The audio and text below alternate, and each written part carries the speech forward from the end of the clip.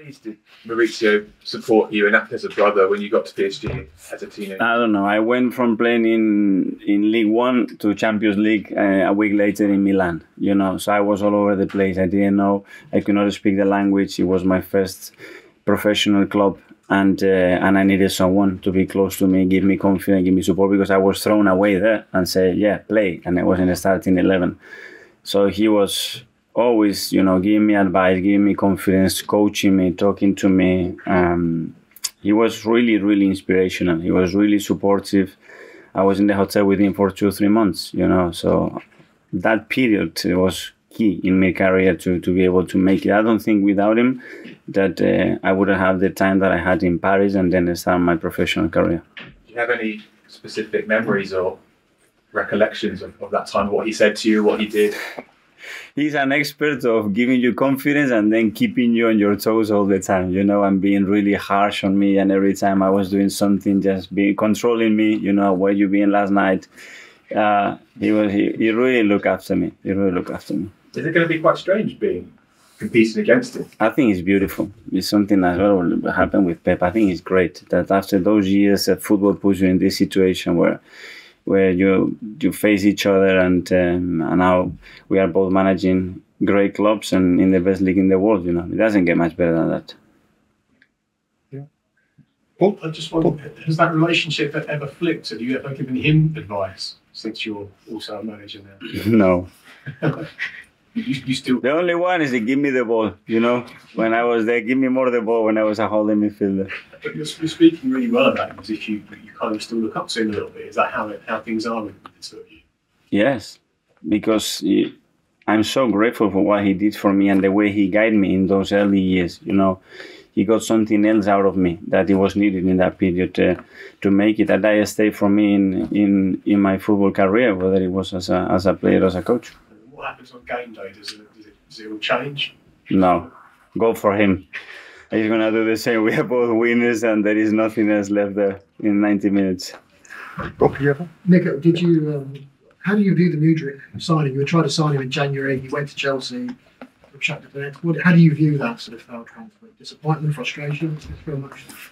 Nothing. I can talk only about the players that play for Arsenal, nothing else. Did you see Zinchenko's message to him after he scored that goal for Ukraine? Sorry? Did you see his message that he was going to rip his balls off? Like that in Chelsea? I'll leave that to Alex to reply to that comment. Okay, I think finally, Gary from Declan, the way he sort of started, with players coming in, you obviously want them to do certain things. Where has he surpassed expectations about the things he's done on the pitch that you perhaps didn't think he would settle so quickly?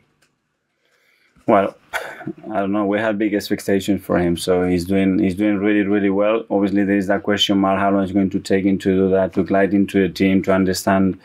But especially in big games, I think he's been terrific, and that's what you need from your big players. So big compliment to him because he's done it very early and in a really natural way as well. You said when he signed, you wanted him to be a lighthouse, sort of for the rest of the. Has he been like that? Can you give an example, maybe, of how he's been to justify that? Yeah, he's got big qualities that he makes the people around him better. He makes the team better. He's always there. He's a big presence. He's got this aura around him. And when you play for a big club, you need a player in midfield that is able to do that. Did you sign him specifically for the big games? Because when you look at the sort of the City United game, you had the big moments. The City, the tackle, and the United, obviously, the goal. Was it specifically for those big games that you saw why you wanted him? Well, those players are very necessary in big games because you need big performances and players that can't unlock a game or can't contribute in key moments. But obviously, we need him for every game to continue to develop our way of playing and be better. Okay, I think just finally, Sachin, if you've got a quick one, yeah.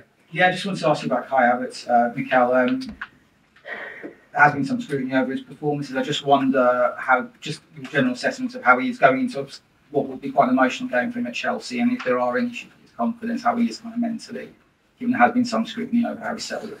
Continue to do the last touch of the game that he had and the contribution he had against City was terrific. It was difficult to make the decision not to play him, but as well we knew that the last 25-30 minutes against City were going to be critical, and the impact that the sub had was detrimental for the results, and I'm really happy the way he reacted and contributed to the team. Do you feel that could be quite a big moment for him?